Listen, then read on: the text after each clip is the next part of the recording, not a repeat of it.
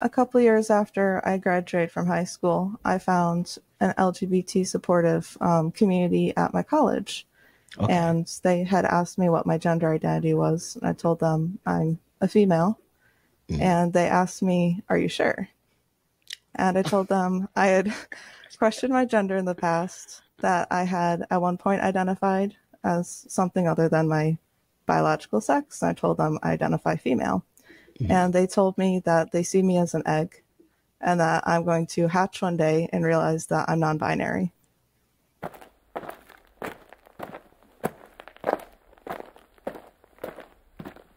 Hey everybody, I caught myself another one. Super, super excited today. So, first before we move forward, I just want to say to everybody, so grateful for you, so grateful for you watching these interviews, and I get such amazing people coming on. I feel very honored that these people reach out to me and come on the show with me, and lend a voice and a different opinion about. And mostly, all of them are giving their life experience, which is why I think these interviews are so important because it's not just a monolithic voice. And I think that's what we're getting from so-called community right now. So a lot of these people are bringing their own stories, which I think help us give. It gives this whole space a more nuanced space, as well as different types of voices and experiences. So with that, remember, like, subscribe, please share this with as many people as you can. I super, super appreciate that so much. So thanks to our video sponsor today, the yesoul G1S Plus. Oh, this bike is so cool, you guys. I love it so much. It's easy to use, super easy to put together. It has a screen on it, so you just download the app that has all these amazing workouts on it. And next thing you know, you're doing workouts. They have 20-minute workouts, 30-minute, 45-minute. It's awesome. And it keeps track of all your calories, how you work out, when you work out. So it really takes care of so much of that part for you. The best part I love is I just get on my bike in the morning before I start work and I get my workout out of the way, and it feels so great. It comes with these amazing little weights, so you get a little extra punch in your workout, which is always a great thing to have that as well. So you can have a full body workout on this bike, which is incredible to me. I love that you can have all these different types of workouts, and they have this great thing where you can travel to China, France, Switzerland. So again, takes your mind off of, if you don't really want to work out or you're not in the mood, you can just take a little bit of a bike ride. Here's the really great thing about it. It now comes with a screencasting cable, so you can plug it into your phone and you can play any of your favorite movies from any of your favorite streaming sites. And that is a really great plus. I will be adding a $100 discount coupon to all my followers, and that'll be in the description of this video. So thanks again for watching. I have Leila here, and she's a super awesome, cool person who reached out to me on the internet, and that damn internet. And I'm going to I'm going to bring her on right now, and then she's going to say who she is, and then we'll get on with the interview. Hi, Leila. Thanks so much for joining me. Hi, thank you so much for having me. Sweet. So, first off, let us know a little bit, like, how old are you, and a little bit of that background. Okay, I'm 21. When I Right. was 15, I was questioning my gender identity. I was Okay. considering if I was female or male. Oh, okay. Okay. So you, 15, you thought maybe you were trans male like me. Yep. Correct. Why do you think that was? What was the thing that was making you question your identity?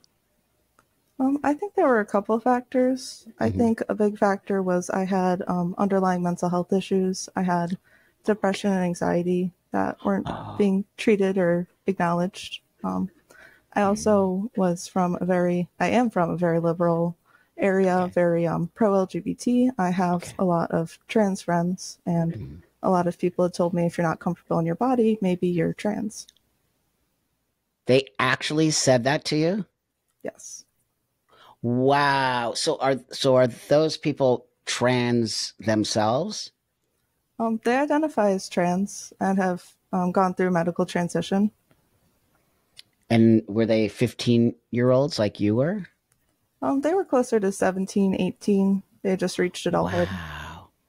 Wow, and they were already transitioning. I think that's a very young age to be transitioning, and I don't want anybody to think I'm like just gatekeeping, because I'm not. But in my own opinion, I think somebody of that age is a very drastic space to start taking hormones and move into medical. transition. So here you are, you're dealing with anxiety and some mental, health stuff going on with you. And that was diagnosed, right? You had a diagnosis of that? Yes. Right. Were you on medication by any chance? Yes, I was taking an SSRI called Zoloft at the Oh, time. Zoloft. I took Zoloft back in the day. Yeah, that's been around forever. So are you still using Zoloft at this time? No. No, you got off of it. Okay. So here you are with anxiety, mental health issues. You're on actual medication. And then somebody says to you, maybe you're trans. So they put that seed in your. Did you ever hear about trans before they said that? I have briefly heard about it. My parents have had trans friends. They'd Mhm. introduced me to the topic of trans when I was younger, probably around 9 or 10. Oh, I wow. also knew about it from the internet. There you go. That damn internet, what I said earlier. It's dangerous for young people. I do really think so. I mean, especially now with this type of stuff happening. So there you are. And then, so they basically, it sounds to me that they kind of got you questioning yourself, Yes. right? And so you started questioning, maybe I'm trans. And then what happened from there? I had gone to my primary care physician. I had told him, I'm questioning my gender. I think I might be trans. Mhm. And his advice to me was for the best results, you should transition right away. Wait a He had, minute here. What? So you went to a regular primary care doctor. Were you 15 at this time? yes. So you're 15. You go to the doctor and you say, I kind of feel like might be trans. Blah blah blah blah blah. And he just only said the best thing to do is start the transition. He didn't take send you to any mental health care professional. Or he actually just said to start the transition.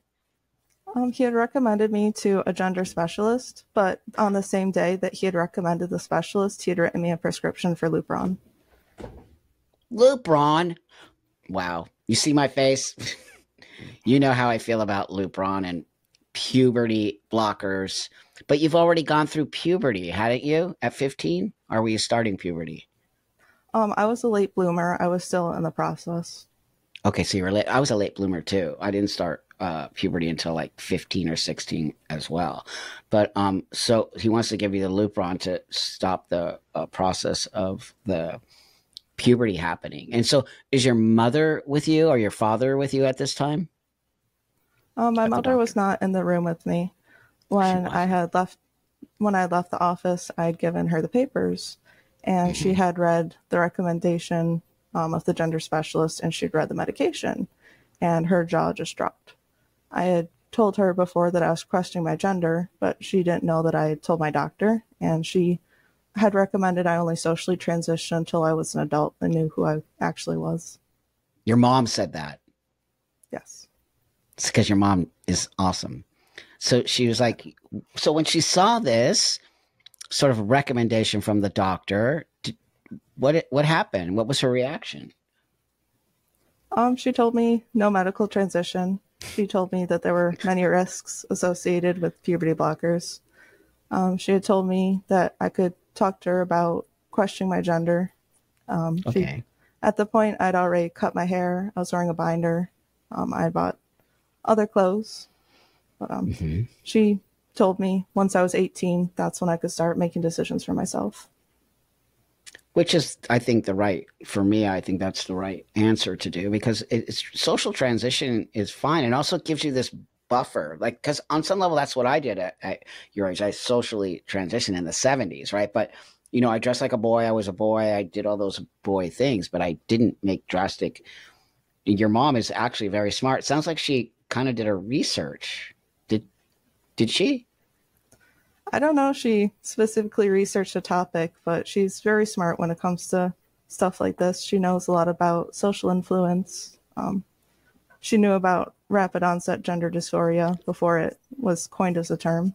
Wow, that's interesting. Why do you think your mom knew all this? We have a lot of friends and of my mom, and they have children that are around my age. And there's people my age who transitioned in that friend group. And I Okay. think she saw that a lot of people transitioned early and a lot of people weren't happy with it. Some people detransitioned. Wow. You were already around. So see, your mom's totally watching out for you. That is so awesome. She saw that and she knew there could be some influence from your pals around you. But the also great thing about your mom that I'm seeing is that she was also very sensitive about the issue, and she didn't just shut it down. She didn't just say, "Oh, you're not trans. That's weird." She was like, "Well, you can dress like a boy and be a boy and do all those things, just no medication." Yeah, I Right? think by giving me the opportunity to socially transition instead of just shutting it off as soon as possible, it gave me the opportunity to explore that and realize that it wasn't for me. Fantastic. Your mom is. I'm telling you, got to send your mom some love from me, honestly, because I think like more parents on some level um, need to see a mom like yours, because I feel from my own interviews and from speaking to other, they feel pressured into transitioning their children on some level. They feel lost and they don't know what to do, and they feel like there's no information. But somehow your mom found that information, and especially the fact that she knew about ROGD. That's what's happening to you on was happening to you on some level, don't you think? For sure. I think that these problems arose around the beginning of my puberty. I Mm-hmm. think that they resolved themselves within probably 2 years. Right. So it's that 2 year time that's the tough time, I think, for most of you young people, and especially girls. Do you also notice that was it mostly young girls that were transitioning around you? In my personal experience, I Mhm. knew mostly male to female transitioners. I Oh, didn't okay. know any female to male. Oh, interesting. Okay, so it was all male to female around you, and those were the ones who were also saying possibly you're trans. Yeah. Yes. Wow, that's interesting because usually it's the other way around. I'm noticing more female to male transitioners than male to female. So that's okay. That's interesting. So now you decide you're trans and you're kind of going through this thing and you're social transitioning, and that's your friend group. Your friend group is trans, non-binary, or any of the other stuff. For the most part, in high school, everyone was some form of LGBT, whether they were trans or non binary or just identified Mm, as bi or gay. mm.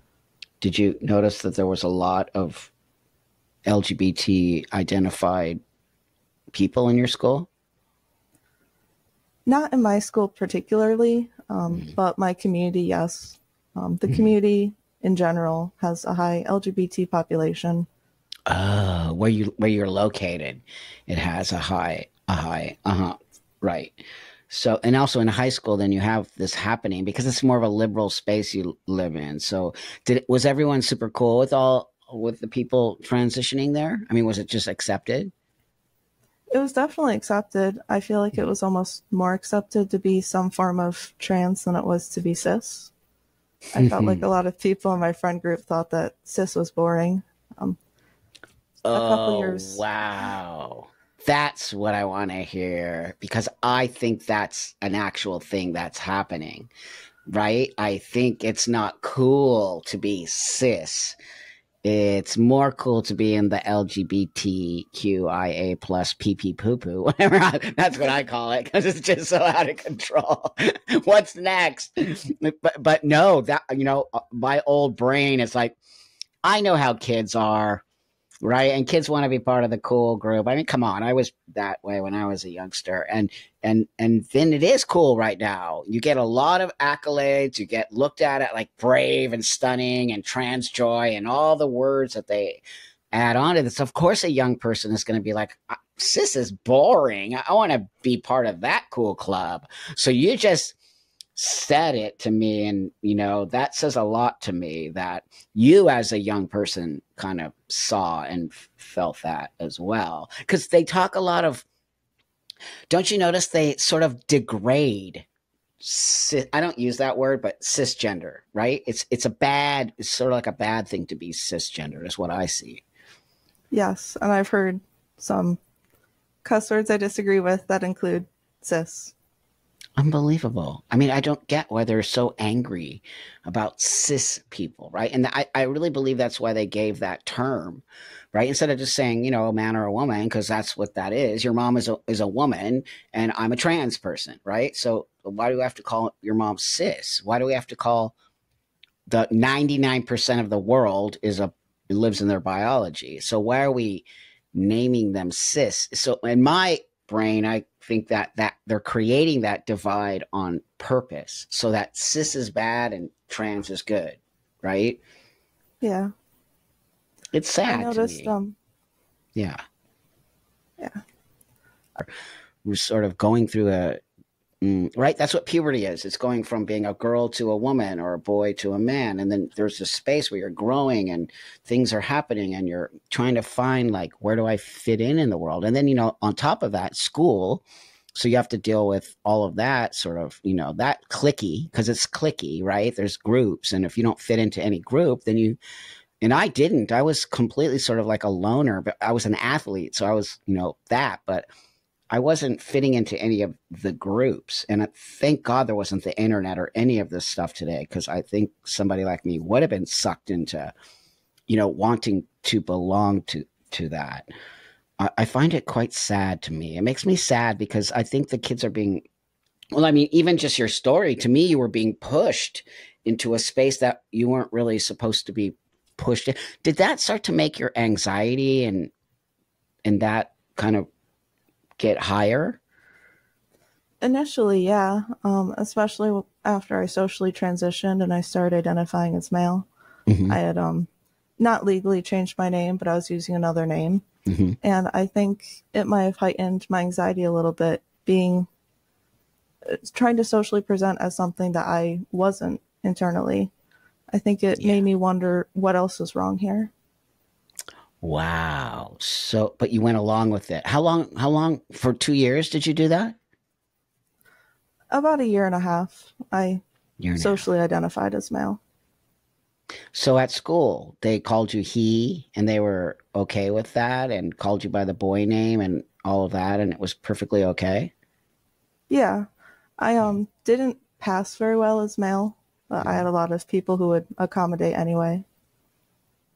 Right, because I think also it's different now, and this newer trans space, you don't have to transition, or it's just about how you identify, and you could be a trans man that looks like a woman, and no one is questioning that. I do question it because I know that for me that was dysphoric to look like a woman, and I wanted to look like what you see today, right? And that alleviated my dysphoria.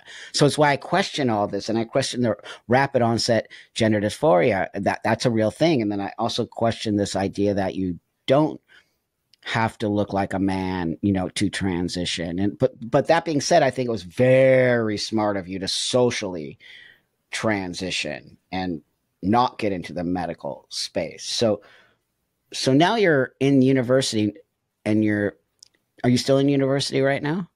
Yes, And how is that going? it's going well.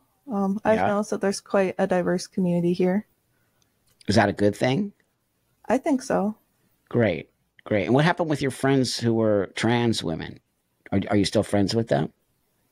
I don't have much contact with them. I know one of them is trying to detransition right now. They're suffering some medical problems from the puberty blockers. Oh my Um, God. they're 30 and they have a messed up spine and scoliosis. Oh, so how long? So they started taking puberty blockers at a young age, and now they're 30. So now this is what I'm saying is going to happen. So are they equating that to the puberty blockers? Do you know? They're not sure, but I personally believe so. So do I. There's no way, because when you block puberty, right, you're blocking the growth of the body, the physical body, which should be growing, and puberty's healthy and it's important. So if you're blocking that, and they keep saying that there's no damage, you're just like, this is only the tip of the iceberg, friend. You know that, right? What about all the other kids who will detransition? There's no doubt in my mind they will detransition with this health problems, and it just saddens me. It just saddens me because why would we put So do you have an idea why we would put kids in a situation to take puberty blockers when we know that there's damage being done with that? Me personally, as Yeah. someone who grew up and lived in America, I Mhm. personally think it's for money. I think that by Yeah. pipelining these kids through a medical transition early, they now have lifelong customers. Wow. Wow. I believe the exact same thing. And people think I'm crazy. But you just you just hit it right on the head, friend. And more people are starting to feel how can we not see that? Because in Europe they don't give puberty blockers anymore. They pretty much pulled back on everything we are moving forward on, right? So the only thing I could think of is the exact same thing you're saying, because it costs a lot of money to go on puberty blockers, and then you're medicalized for life, right? Yeah. Wow, I'm so send your friend some love. I'm so sad that that's happening to that person, but I hope eventually maybe they'll speak out about the damage because we need people like that to step up and say, "Hey, wait a minute." Cuz now I've had a couple kids who are on puberty blockers yelling at me, "It saved my life. It's the best thing I ever did." I go, "Dude, you're like 15 and you started a year ago. Why don't you come back to me when you're in your 20s and then we'll have the same conversation?" Which is sad that I even have to say that. I'll be honest with you. I'm not comfortable with that fact that I feel like I probably am right because I don't want to be right. But I mean, you're just telling me that this person has, oh my God. So if you were around a bunch of young people today and they were all sort of wanting to do what you did at 15 years old and you got sort of do you feel like you were sort of indoctrinated into that thought process? I feel like I might, a little bit. I feel like a part of it was me being ignorant and young and not understanding what was going on. I believed a lot that I read on the internet, but I do believe that there was a little bit of external indoctrination. Yeah. But that's also indoctrination, the internet. Don't you think? So because you're just reading and scrolling and seeing all these trans joy and trans rights are human rights and all the tropes that they love to use. It's easy to get a kid sucked in and then you feel a part of, right? You feel a part of this group of trans joy. Yeah. What happens when I always question them? Like, so what happens when the trans joy leaves? Because it's eventually going to leave. You're not always going to be so joyful, right? So what happens when you have no more joy? Depends on how you feel about being trans or not. If you're still interested in it, then the community's accepting. But if you start to question if it wasn't right for you, it's really easy for them to want to turn their backs on you. Oh, that's the other thing. So do you feel like people turn their back on you? Yes, I had a lot of people who told me that I was putting transitioning into a bad light, that just because it wasn't for me doesn't mean it's not for other people. And I Wow, was silenced a lot when I tried to speak up. A lot of of people were course. telling me, going against, the narrative. And That's how they try to shut you up. yeah, And so what are they fearful of? If everything is super cool, why do they care if your experience is different than theirs? I think they're worried about gatekeeping minors, but I don't necessarily think gatekeeping someone under 18 from medical transition is a bad thing. Clearly not. And I love how I love how they call it gatekeeping, trying to make it all dark, right? And then you picture this dude with like a a big thing, like you can't come past this. I call it safekeeping for that reason. I changed the dialogue because they've made gatekeeping into this nasty right thing. So that's what I'm hearing as well. Thank you for being honest about that because that's what I'm hearing as well. When you decide that it's not for you, they're no longer your friend, Yeah. which that says to me that they were never really your friend because they only care about this external thing that's happening with you. But once you're no longer sort of, and also I think your transition validates their transition, right? So when you're I don't even think you're a detransitioner. Would you consider yourself a detransitioner? I don't, just because I don't really have any lasting effects from it. Yeah. But I mean, I guess you identified as trans and you socially transition to look male and to be male, right? But did you ever change any of your documents, like, anything that says female, did you change it to male? No. So you didn't have to do anything like that. So you just were physically this way and then you decided that it wasn't for you and you could just go back. That's what I'm talking about and why I think socially transitioning is, if you're going to do it, is the healthiest thing to do, right? Because you have no medical damage or so. I don't know, would you say you have any psychological damage from that? I don't think so, but I know that if I do question my gender in the future, I'm going to be very hesitant if I decide any medical procedures. I'm almost a little hesitant of the medical community in general, not necessarily just with transitioning, but Yeah, I'm a little hesitant now. What are other options I have versus just taking a drug right now? that's right. And it's, again, and I always tell everyone, I transitioned at the age of 30.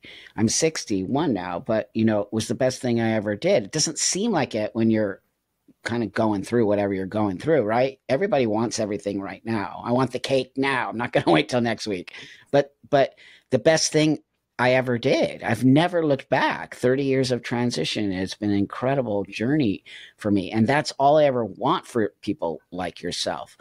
But at 15, I really just disagree that somebody can make such a life changing.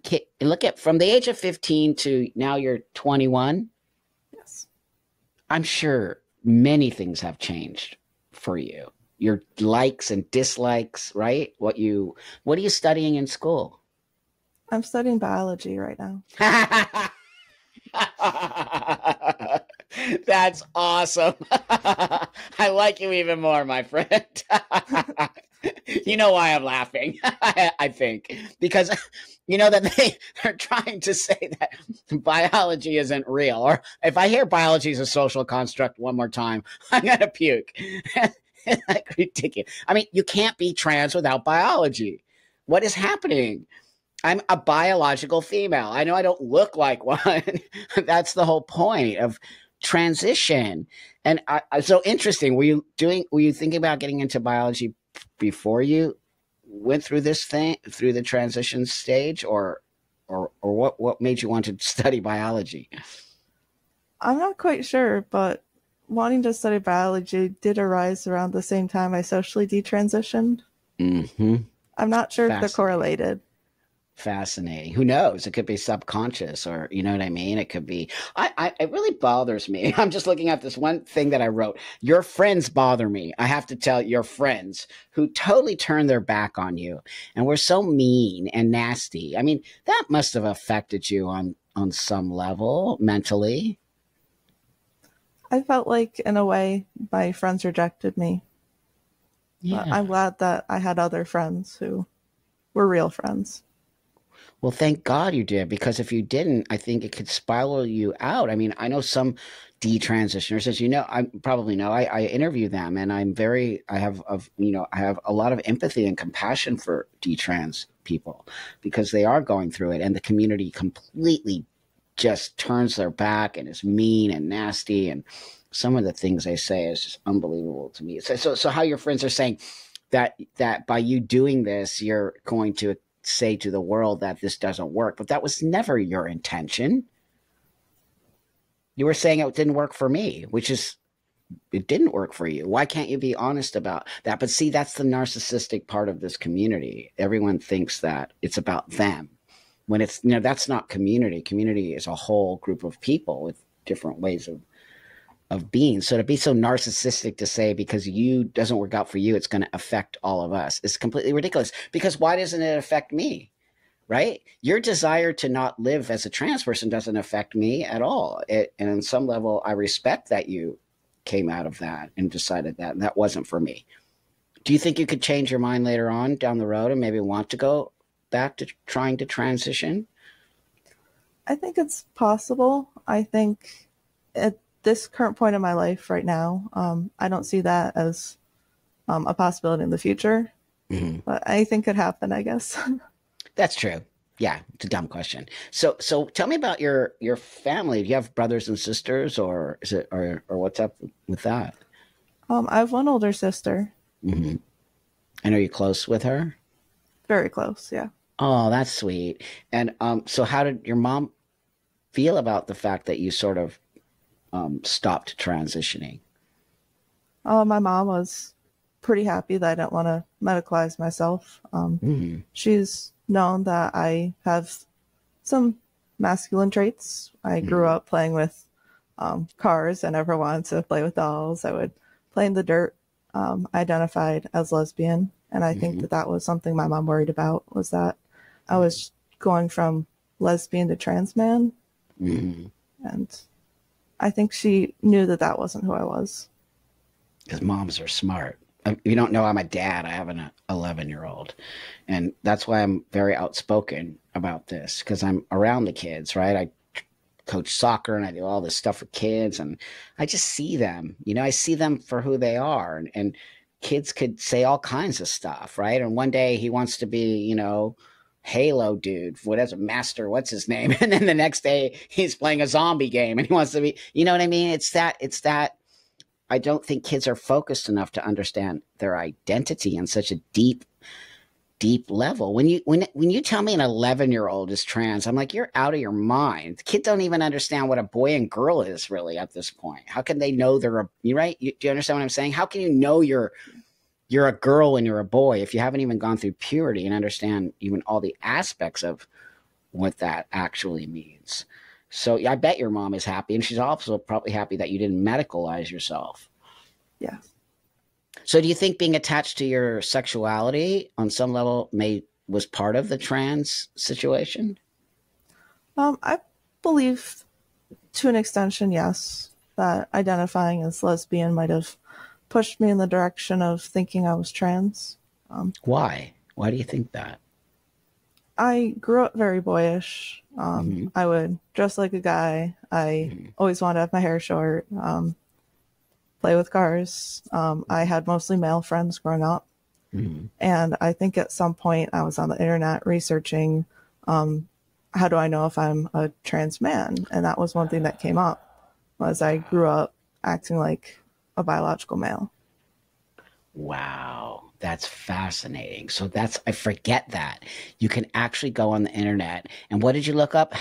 What did you look up? I How do don't I know? remember specifically. Yeah, it was like, how do I know I'm a trans man or something to that effect, right? So that's dangerous. I mean, not for you. I get why you did it, but I'm saying in general, it's dangerous that a kid could go on and say, what does it mean to be like, how do I become a trans man? Or how do I know if I'm a trans man? And then you're just going to get the answer from Google or like TikTok, and that's going to make you trans. That's just not true, because the thing is like we're all transitioning or trans for pretty much one reason, and that's dysphoria. And that dysphoria can rear its head in all kinds of different ways. Did you know that it could actually go away as well if you just sort of, which I think on some level, but I'm wondering, do you think you actually had dysphoria, or do you think that you were a tomboy on some level, and then people see that as, or oh, and your friends were saying it to you, right? I think I had body dysphoria. I don't think I Okay, had gender dysphoria. different, big difference. Do you think a lot of girls deal with body dysphoria or dysmorphia? What do you call Definitely. it? Definitely. I do too. Yeah. I do too, especially going through puberty. It's a whole other, and I could say that because I did go through female puberty and it was rough. But I guess I think it's like that for all girls. Do you think? Not just girls who are dysphoric, but it's a hard thing. I think so. Yeah. So you're going through all this at the same time dealing with some mental health stuff, which, they don't really do evaluations with trans people in their anymore when it comes to mental health care. They're just giving you testosterone. That's Did you know crazy. that? I think, It's no, I didn't. You didn't know that. So you can go to Planned Parenthood and you can actually have an intake of 20 to 45 minutes, and then they're literally writing you I'm laughing so I don't cry. They write you a prescription for testosterone in 20 minutes without any understanding of what if you have these mental health issues going on. They don't even evaluate your mental health. I don't even think my primary care physician asked me if I had gender dysphoria. My God. Yet he was like immediately ready to give you puberty blockers. Yes. That is just, thank you so much, friend, for being so honest about this, because people need to hear this. You are a youngster. You're still 21. You're a baby to me. You know what I mean? And I'm not kidding. And I don't mean that by in any disrespect. I mean, you got a long life ahead of you. You got to do some things in this world. And now, on some level, you know, I think that they put this stuff into your head and gave you a struggle that possibly isn't your struggle. Right? Yeah. That doctor really makes me so mad how they're just so easily ready to hand out medication to any kid that says they're trans. It's a shame. So today you're living your life. You're totally being this person. You're living as a female in your Yes. in your actual biology. Do you feel happy? A lot happier now than I did before, yes. I know. I actually don't know you from before, but you seem super happy and you seem just grounded around your own stuff. And so what are you doing today? You're just going to school and hanging out with your friends. Yeah, pretty much. That's it. Great life. Yeah. I'm not kidding. That's an actual great life. Don't get yourself into too much heavy stuff at 21. You got a long life to live, and enjoy your time now as a youngster, because you'll be so shocked how fast you'll become 60. I'm not kidding. Oh, about let me ask you about your sexuality. Are you still attracted to women, or how is that going for you? I identify as bisexual now. Bisexual. I've noticed my attractions changed as I develop more. Oh, that's quite.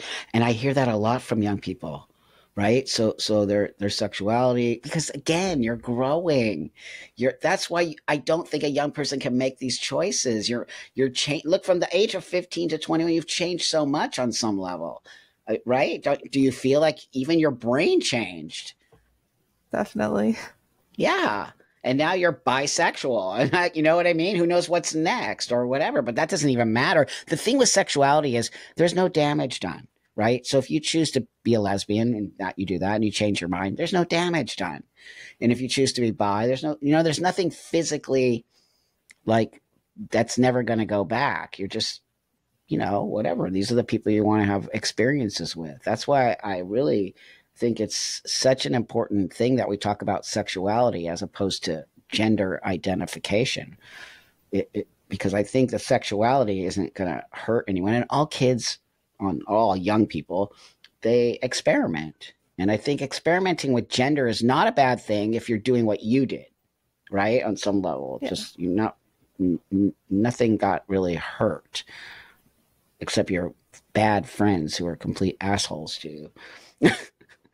Seriously, it's gross. And I hope that you're okay from it. And I hope that you didn't get too damaged from that. No, I feel like I've grown from it and I've learned important lessons for next time. Parts of me worry for them. Oh, that's sweet. That's sweet. You have a good heart.